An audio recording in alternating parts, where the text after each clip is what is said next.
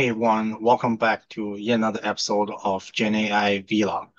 In previous episode, we talked about how to build an app locally using Streamlit application. We also talked about how to pack it in a container using Docker. And then we're saying, hey, look, let's get this onto the cloud, right? So we created a container instance on Azure Container Registry to push this image onto, and then we build a front end, some sort of web app to support that. That's great, right? Because Azure Web App give you the API so that the user can access it. So all that sounds great. We can even build in user authentication. But today we're going to be talking about how to build a chatbot into it so that after user log in, they can access the chatbot and start talking to it. So with that being said, let's get started. First things first, let me show you the directory. So we do a ls in our terminal window, and then you can see a couple of things. Previously, we have app.py. We have the YAML file taking care of user authentication. We have Docker file to build the Docker image, README requirements, which handles the dependencies, things like that. So in this episode, we're going to dive into sections, which is a folder that saves all of the helper scripts. And we're going to start from there. So here is the chatbot.py script that's living under the sections folder. As you can see here, this is a little bit of a dirty practice because I just tossed everything, and I mean everything, into this one function called run chatbot. As you can see here, we import all of the packages, we loading the environment variable because this manages the API key. We have a class object that is essentially acting as a helper function. And then we gotta build a front end a little bit, right? Sidebar and then sessions, things like that. So it's quite of a dirty practice. People might argue that, hey, this can probably be in a helper script, right? A couple of functions here, you might want to define that upstream or outside of this function. All that's true, right? Completely agree with all of that. But in this case, I just want to get things to work. So I'm going to temporarily build something quick and dirty. In the future, we can probably clean that. So let's take a closer look what's inside of this big function. First things first is there's a class object. The class object is instantiated using an OpenAI API call. So here I'm calling their API, and then I'm also saving and managing the history. Now the history is set up as a list of dictionary objects, and that is a default data structure for history. Of course, here I have a function to take care of that. And then in the middle, of course, I want to append everything into the history so that this history can grow as the conversation grows. Now, people might get confused. Why on earth do you want to do things this way, right? Why do you want to manage history yourself? Now, the reason I do that is because Streamlit application is run on a web app that currently in this particular setup is serverless, right? I'm not saying this is better or worse than other options. This is just due to the nature of the current setup. So what do I mean by that? Well, if you take a look at the main body of the app, you see there's a bunch of sessions here being instantiated that is just empty brackets. Now these brackets will grow, meaning that we'll put in information in there as the conversation continues. So for example, here, whatever the message is from the system, we're going to append that into the messages in the session state. So same goes with the user prompt. We're going to append that in the messages under session state. And then you make an API call, right? Whatever chatbot class object that you started here, you throw the history in there, general response, and again, append that response under messages, under session state. So now the reason we do this is because this session state messages give us the entire copy of the conversation such that we can make a copy here on line 122 and throw that into the dot history of the chatbot after the chatbot is instantiated. So this way, we can manually control the conversation history such that the large language model can recollect information from the beginning of the conversation. So with that being said, now this particular app is pretty much built. All that code lives in one function. And then let's go to the main page. Let's see where that's being invoked. So of course, you got to import it, right? So from sections.chatbot, import everything.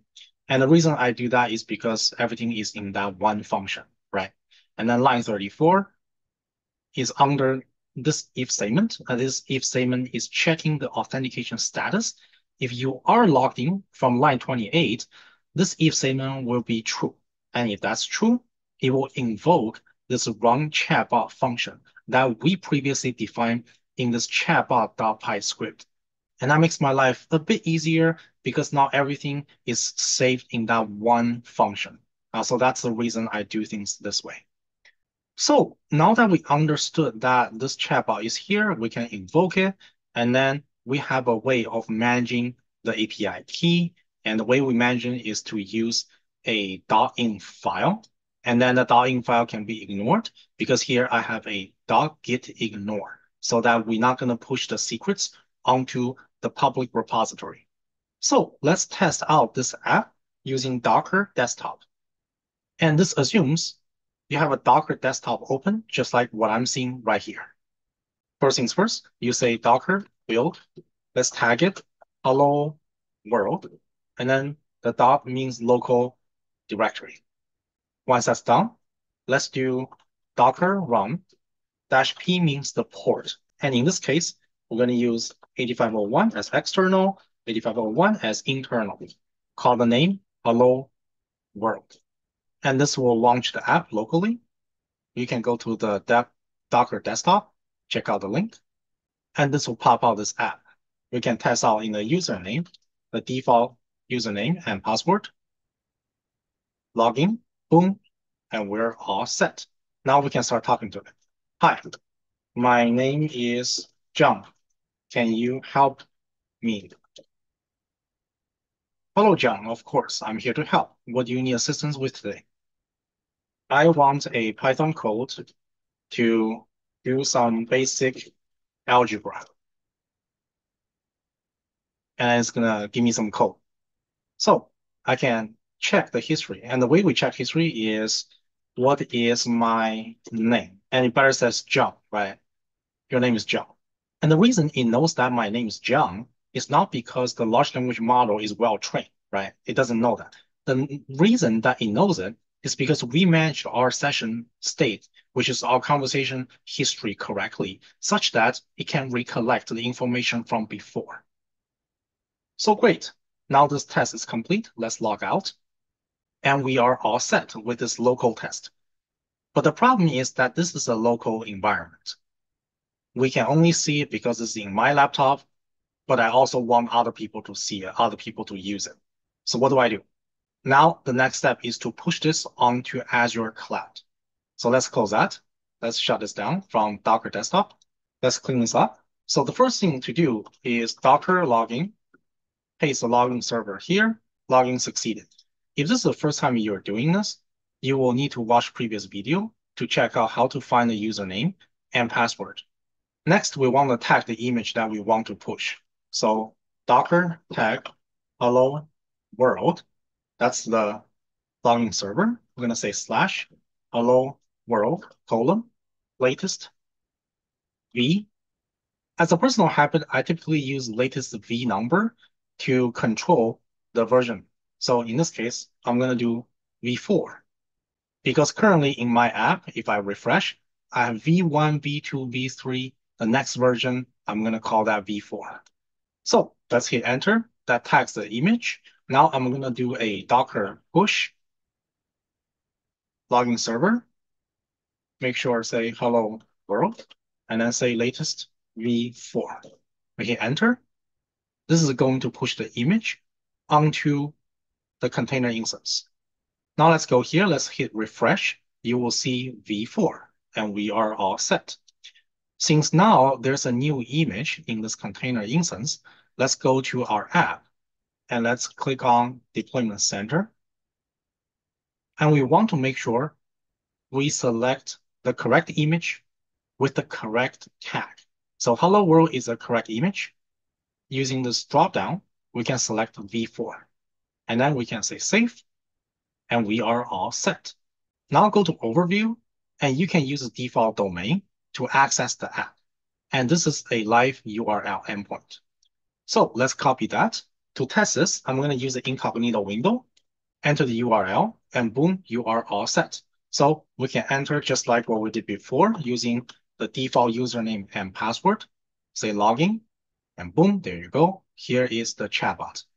So we can start a conversation. My name is Tony. Can you help me? Hi, Tony. Of course. Here to help. What do you need assistance with today? I want a Python code to help me find the 10th Fibonacci number. And there you go. That's a Python function that helps us find the 10th Fibonacci number. And to test out that it recollects information from previous history, you can say, what is my name? And it will say, hey, your name is Tony. And again, it knows that it's Tony because it saw it from the previous history in this current conversation. It did not come from the training data. So that completes this test on the public URL up and running. Let's log out.